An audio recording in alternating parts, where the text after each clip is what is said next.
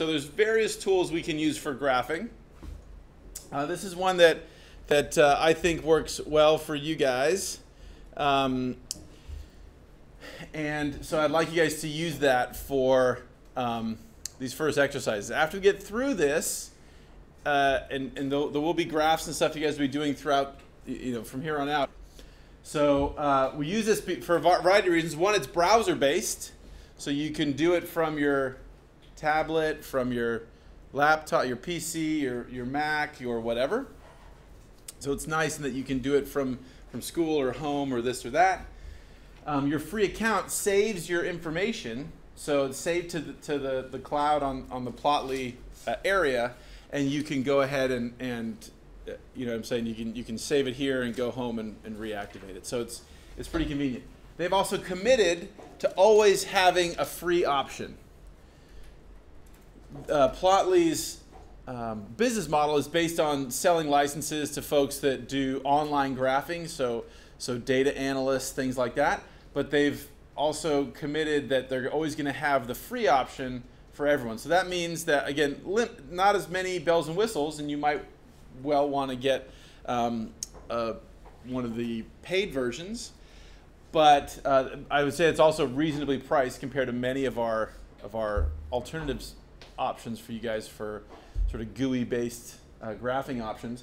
But regardless, you'll always be able to do this basic functionality. So that's pretty cool.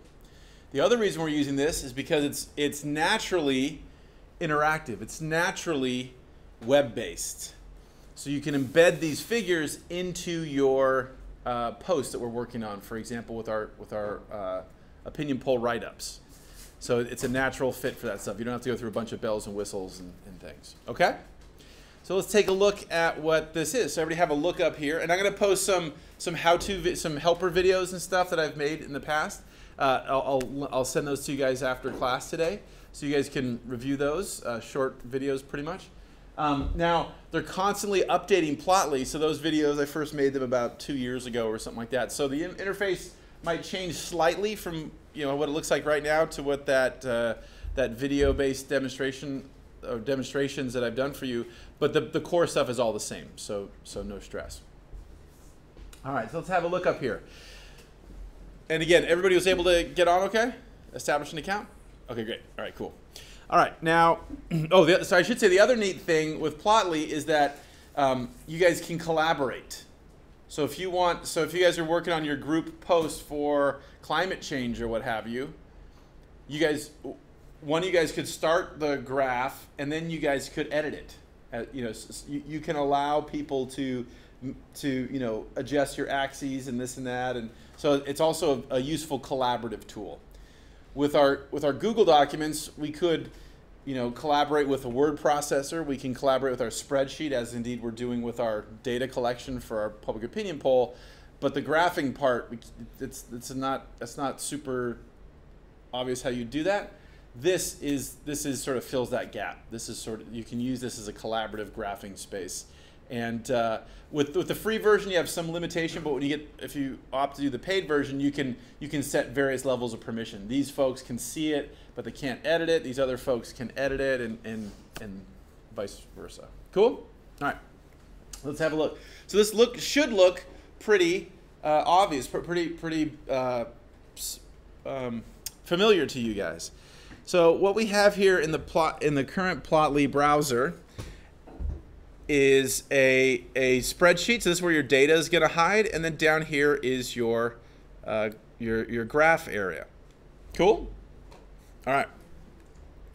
So let's just make up some data to start with. So you can either type in data or you can import data. If you're going to import data, my suggestion is to what you're going to want to do is make it very clean. So sometimes you guys might have let's say an Excel spreadsheet, which is where most of you guys will be importing your data from. You might have several tabs or that kind of stuff. Get rid of those tabs. Just put it on just one worksheet, one tab, get it all nice and clean. Also, probably you guys have your data sheets with extra stuff, units and all these extra things. Get rid of all that stuff so that you have the top line would be your which would be the title of your column or the label for your variable, and then just the values underneath it. So make it nice and clean, and then usually the importation is not a problem. Usually when we have problems with importing data into any graphing program, it's because of the way the incoming data has been formatted. So one of the classic ones is we accidentally have a letter character or an alpha as opposed to a numeric character somewhere in the spreadsheet, and we import it, and the computer graphing program interprets all those things as non-numbers, and then that sort of sends us into problems, and there's various other things. So just if you're going to do that, just make it nice and clean elsewhere, say in Excel, and then import that thing nice and clean.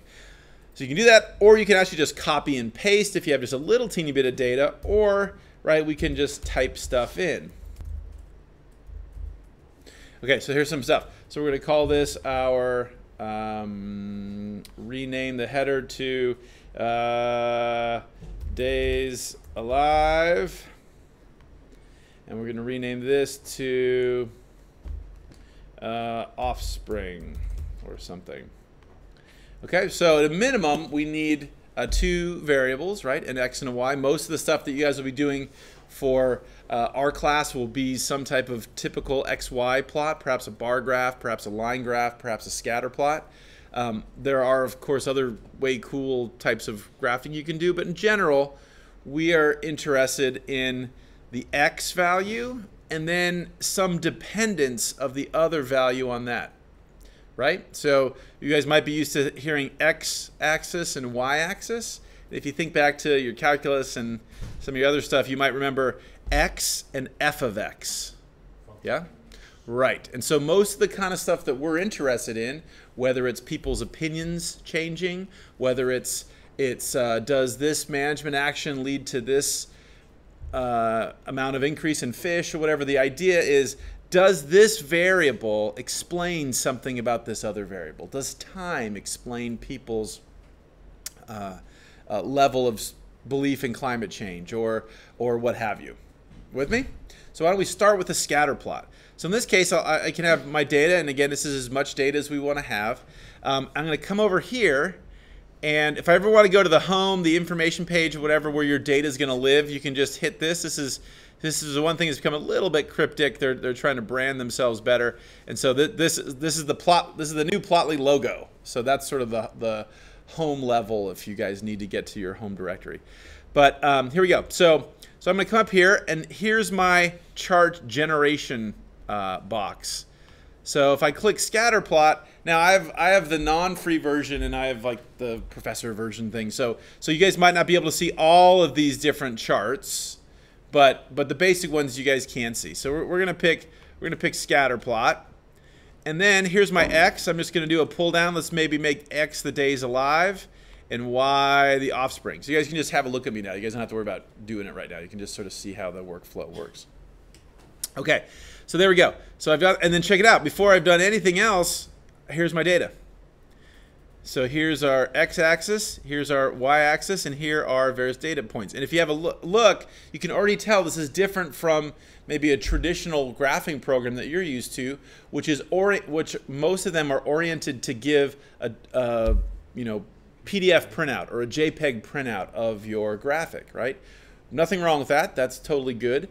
But that is, in other words, most of those graphing programs are first pointed to an offline world, right? So they're oriented to make you make something, or to help you make something that you're going to print out and put on a poster, or insert in a textbook, or something, or print out and turn into me, something like that, right?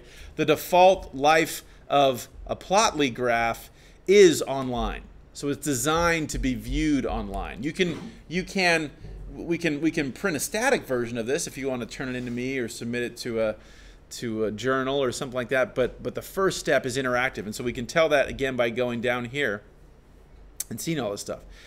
Okay, so here's my first graph. Cool.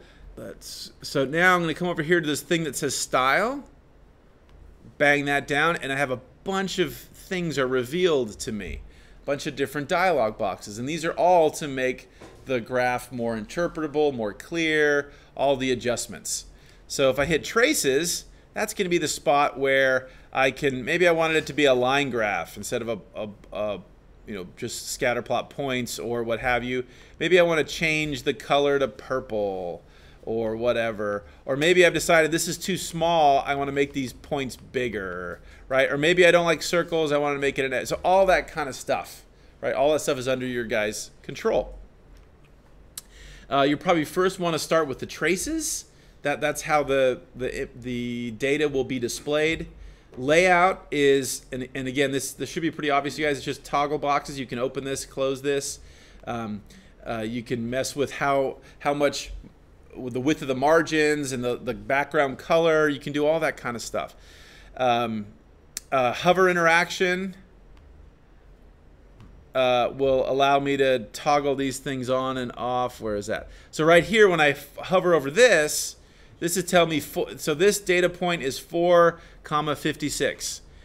But if I don't care about the X, I'm just really focused on the Y, for example, I could turn that off and it would just give me the Y. Or if I wanted to know the name in the Y, I would say, oh, there's 56 offspring there, that kind of stuff. Cool? All right. So I'm going to turn you guys loose a little bit and you can start playing with this. But suffice it to say, all these things are mess-withable, right? You can adjust, make your stuff look as elegant as you need to. Then after I've made my thing and I'm fairly happy with it, I can come over to here to hit save. So I'm going to hit save. Now again, I have a slightly different version. I don't think you guys can tell me because they're sort of constantly updating stuff, but I believe you guys don't have a private option in your free version. Is that correct? No, we have private option. Oh, you do have private. Okay, good. Okay, cool. So anyway, so what this basically means is, hey, only I can see this, or only people that I allow to see it can see it. This means anybody can see it. And so another great tool with this, with Plotly here is, so you guys generate this graph, right? You're gonna do some write up in a couple weeks about the public opinion poll, and it's all this and great stuff. And you're gonna make some argument with our data, maybe compare it to somebody else's data, etc. And you're gonna put that up. When you read the papers right now, right? You guys find a cool paper, and there's some interesting pattern in the data, and you're like, damn, what's that value? I don't know. Looks like it's maybe 62, maybe it's 63. It's a little hard to tell. If you so choose, with making stuff public, anybody can grab not just your graph, they can also grab your data. So again, it's more about this idea, this philosophy of trying to have more collaboration, not just with, say, our class, but with anybody, right? So now, if this was some proprietary drug discovery thing, I probably wouldn't want to put that up online, but that's not most of us, right? Most of our stuff that we're interested in coastal marine management is, oh my gosh, there's this amount of sediment coming down the river. Oh my gosh, we're taking this many fish off the reef or something, right? So in general, most of our management stuff, we're probably pretty happy with sharing our data, right? If it's robust, and the draft form, maybe not the draft until you're double checking stuff, but once you've got it locked and loaded, great, man. More people can learn from our information, not just from our words and our description, but they can actually grab the raw data and they can maybe reanalyze it in the context of their management situation or whatever. So that's a cool thing. So you can pick, and again, you could name the graph as my test graph 1 or whatever. You could name the data as my test data file 1 or whatever the heck, and then hit save. And then once you do that, now we're good to go. Now I could log off and I could go do something, go have lunch and whatever, come back, and I could get back to my stuff. Cool? One last thing to show you guys before we go on is so that's archiving your stuff so that you don't lose it. Here's how you're gonna get the data into other locations outside of Plotly. So you're gonna hit not the save, well, you want to save first, but then you're gonna want to do the share option. With the share option, again, there's different things here, but for example, this is how you're going to embed it into your WordPress site.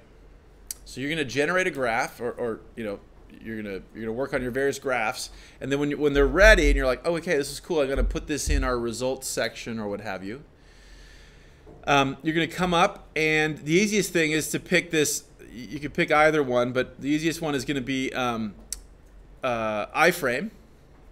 And so this is just a bunch of code. What does that mean? Who cares? It's computer stuff. Don't worry about it. So I'm just going to grab this, and then I'm going to navigate over. So let's say I want to do a new page. We've already set up your guys' pages for you, but just in this example. Here is my test thing, right? So this should be familiar to you guys, right? This is just our basic WordPress dialog box. And for the most part, what I told you guys was to just use the visual tab.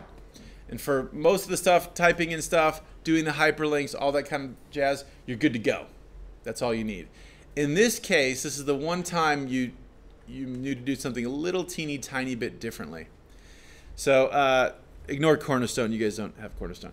But so what I'm going to do here is after I've typed my text, right, and all my text, okay, there's my good stuff. There's my guys.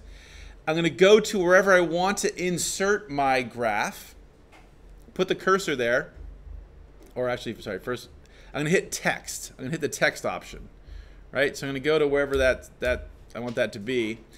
And that weird stuff, that weird googly gook computer code stuff, that iframe stuff, I'm just going to paste it in here. Oh, wait. That's the wrong one. Sorry. Just going to go back over here. Copy this. Come over here. Insert it, and it's going to come in like this. That's all I need to do. Don't need to change anything else. And then I'm going to hit update or save, depending on what I've done. And now, if I go to view my page, and there it is. So there's my graph. So now the cool thing, the neat thing about this is it'll optimize itself based on whatever you're viewing it with. Laptop, it'll look one way. If I start to change it, if I'm looking at on my phone, it's going to automatically adjust the spacing and all this and that. If we had a PDF, which you guys could do in theory too, right? That's just going to be a static picture. It's not going to be optimized for our screen. So again, this is using all the power of our HTML, our connected world, and it's going to optimize stuff to make it best for whatever. And also remember now, also it's live, right? So if I choose to make this interactive, and there are other types of graphs you can do too. It's an interactive graph. It's not a static thing. And so realize what this is doing is just as if we embedded, for example, when I showed you guys how to embed a YouTube video, the YouTube video isn't on your page. This is just a pointer. So in the computer world, what it's doing is it's saying, hey, run to this website called Plotly, grab this information, suck this information, and display this information in my web page. Cool? Is it like where if you were to update the data, will that automatically? Excellent question. Yes. So if I update the data and I hit resave and I don't change the title of the graph or anything, yes, it will update this. Totally.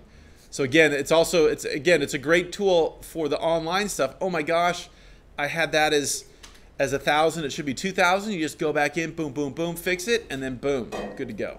Cool?